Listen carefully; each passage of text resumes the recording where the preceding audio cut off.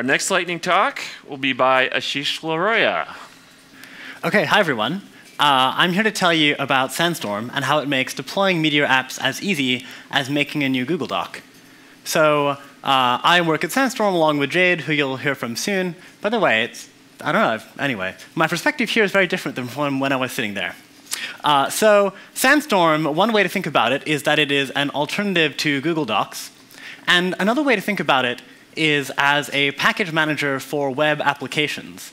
So you can think of this as the goal we have is to make an alternative to Google Docs that's open source, that people can control their own data and their own apps with. And so,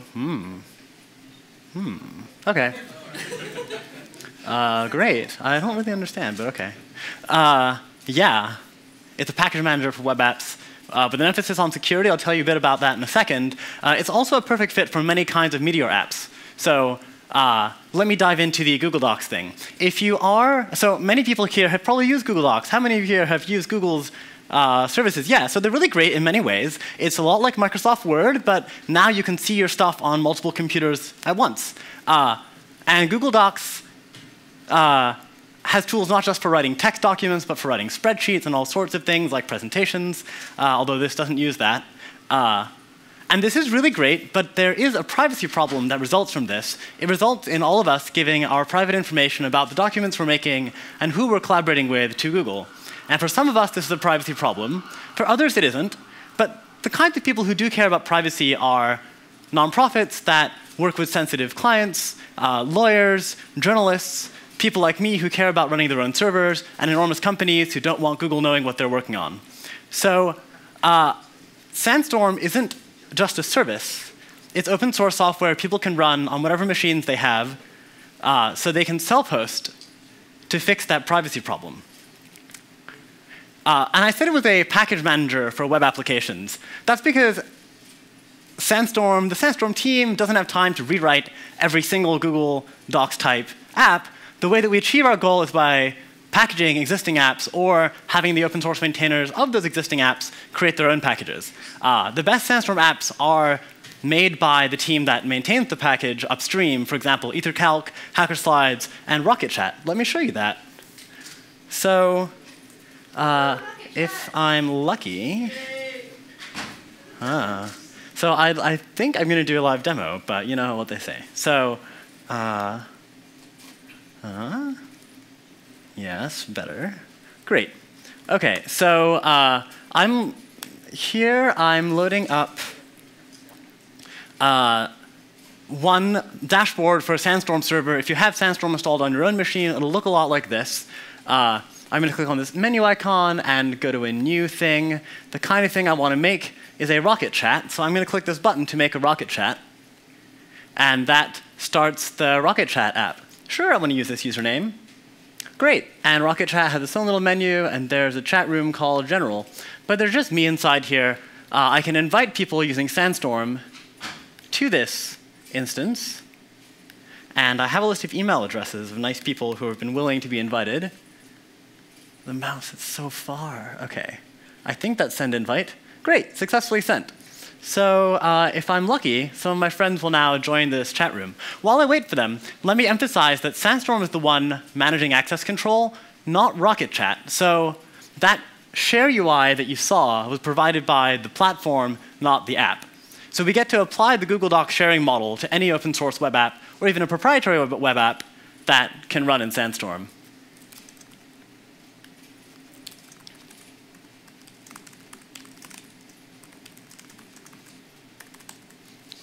So this is totally RocketChat, and we could join some channels. The very same thing that we saw earlier. Uh-oh. So with only a few seconds left, it's a good thing I didn't share this too widely, or else it might have been anyway. So one thing I want to emphasize is that Sandstorm looks like a usability project and is secretly a security project. We really want people to be able to run these open source apps of any kind, proprietary, whatever, safely. And we know that realistically, people don't upgrade the software they use. So we have built a custom sandbox to make that work. We can actually save users of Sandstorm from bugs in the apps and in the Linux kernel. Just this year, there's at least 3 Linux kernel vulnerabilities that Sandstorm apps can't exploit, and 3 app CVEs that apps that Sandstorm defangs, in effect. So I said this is perfect for Meteor apps. Oh. I claim this is perfect for Meteor apps. In particular, you can take a Meteor app, package it for Sandstorm, distribute that package to somebody, and they can trust that your app is running sandboxed. So the data that they give to your app running on their servers, Sandstorm makes sure that data can't be leaked outside of their servers, which is a kind of trust that isn't easy to get in software with software as a service hosting. And also you can write less code because Sandstorm has a built-in way to create multiple instances of an app, which you can use for multiple documents or multiple chat systems or so on. So that's what I have for you. Sandstorm is an alternative to Google Docs. It is a package manager for web apps, and I think it's a perfect fit for Meteor apps. Thanks. Do we have time for questions? We have maybe 2 questions. Great. Do we have time for 2 questions? Do we have questions for 2? Oh, -1 question. Thanks to Nena, our designer, for making these amazing graphics. OK, questions. So you're all going to package things for Sandstorm now, I take it?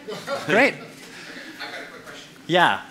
Is there a payment gateway that you guys are planning on putting on the front end to be able to take, for these open source projects, to be able to take PayPal or Bitcoin or? Yeah, so long story what? Repeat The question is, will we have a payments gateway for projects to be able to take payments inside the Sandstorm platform? There is an app marketplace after all. You'd imagine there's some market aspect to that. And the answer is yes, eventually. We don't have it ready yet. Yeah? Any import features from existing apps that don't support Sandstorm? So the question was, are there import features for existing apps that don't support Sandstorm?